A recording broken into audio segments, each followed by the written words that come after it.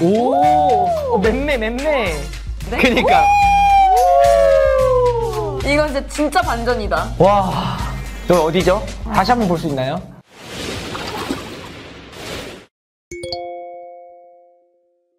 하이 아소포. 안녕하세요, 우진입니다. 안녕하세요, 미입니다.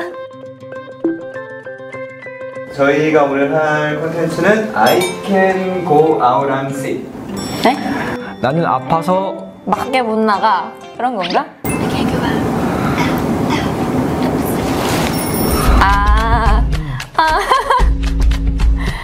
이분 그분 아닌가? 아리아나 그란데. 맞아. 오, 지금 많이 아프신 것 같은데 내가 간호해드려야겠다. 근데 이제 거짓말 치고 자기 혼자 놀러 나가려는. 아, 그런 느낌인 것 거구나. 같아. 남자친구 여자친구한테 네. 아프다 그러고 나간 적이 있냐? 아, 저는 단 한 번도 없습니다. 다 한 번도 없습니다. 남자친구 사귄 적이 없어. 아!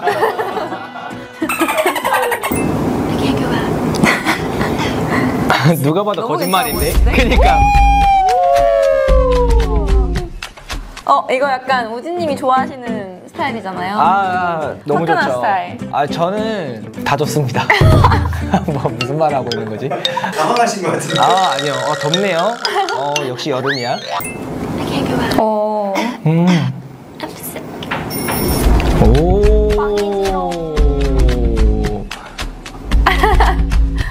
놀러 나갈 생각이 신났어. 뭐야? 이쪽으로 방금 남자 목소리처럼 굵직한 보이스 컬러. 어디 가는 것 같아요? 약간 클럽 가는 룩 아니야? 그렇겠네. 오피스에다가 딱 약간 싫어하는 친구 빼놓고 이제 놀러 가는 바이브네. 해본 적 있나요? 오케이. 경험해서 그런 건 아니고. 아니야. 너. 미 클럽 할 때 이렇게 가는 거죠? 저는 클럽 안 가봤어요. 그럼 클럽 간 척하고 안 가봤지만 가면 어떻게 놀지 한번 보여줄 수 있나요? 저는 뭐 그냥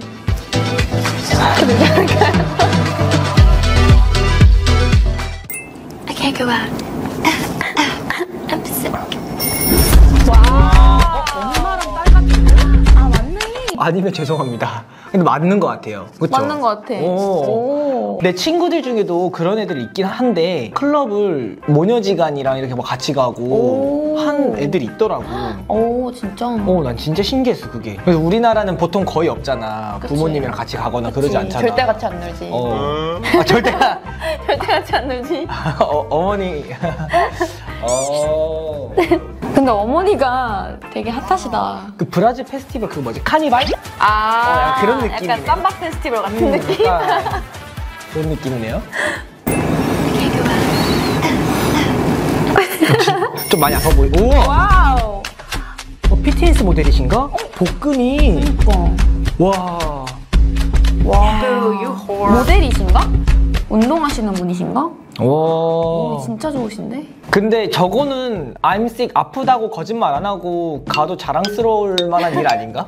근데 아프다고 거짓말 쳐놓고서는 앞에 기자들이 너무 많아. 그니까 무조건 알 수밖에 없을 것 같은데 남자가? 띠리리링 남자가 이제 전화를 받은 거지. 이제 여자친구가 I'm sick 이렇게 듣고 그러냐 하고 TV 틀었는데 여자친구 저기 나오고 있는 거지? 나 지금 너 보고 있어 하면서. 오, 기대된다 벌써. I can't go out. 귀여우셔.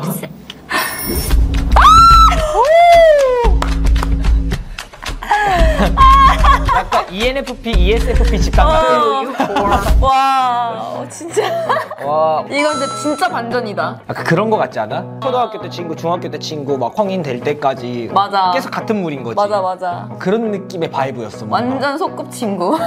진짜 정통파. 저기서 산타 거를 할지는 몰랐다, 진짜.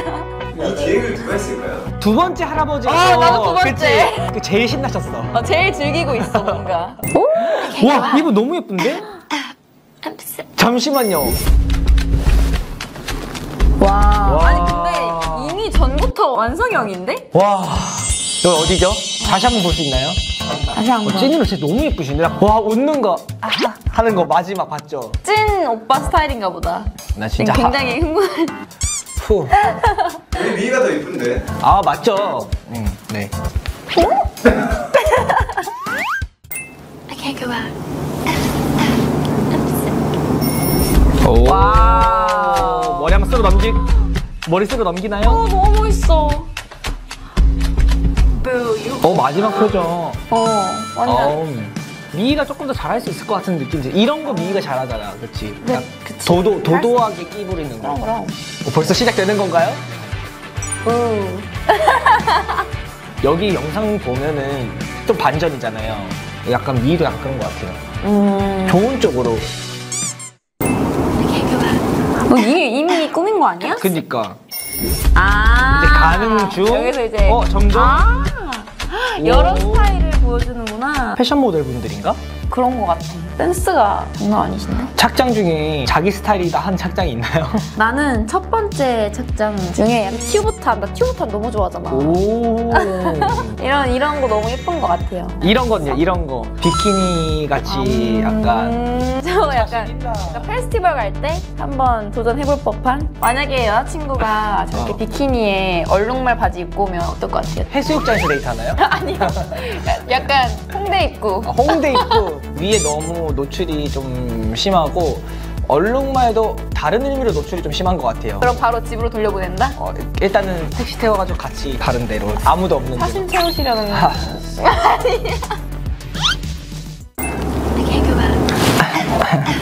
제일 아파 보였어. 그니까. 지금까지 본 사람. 연기 잘하신다. 오, 맴매. 어머. 와우, 오. you whore. 와우. 완전 끼쟁이신데. 연기를 너무 잘하신다. 일단 제일 아파 보였고, 그다음 제일 반전도 제일 있었고. 저게 코스튬인 것 같아. 뒤에 약간 폴리스라고 적혀 있는 거 보니까. 아, 그래서 이 방망이? 맴매. 여자친구가 저기 코스튬 하는 거 어때요?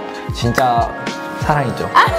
서로 좀 추천을 해준다면 의상. 혹시 청바지에 흰 티.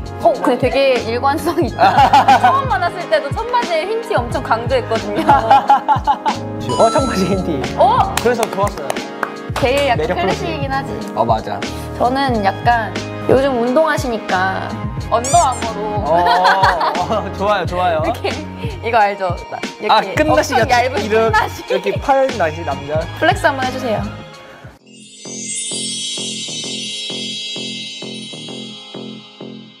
여기까지였습니다. 와우. 세상에 너무 핫한 사람들이 많아. 그리고 여행 컨텐츠니까 괜찮은데 거짓말 하지 말아주세요. 듣고 있는 전 여친들아. 미희는 경험이 없어서 괜찮다. 네, 저는 거짓말은 나쁜 거라 생각해요. 바이.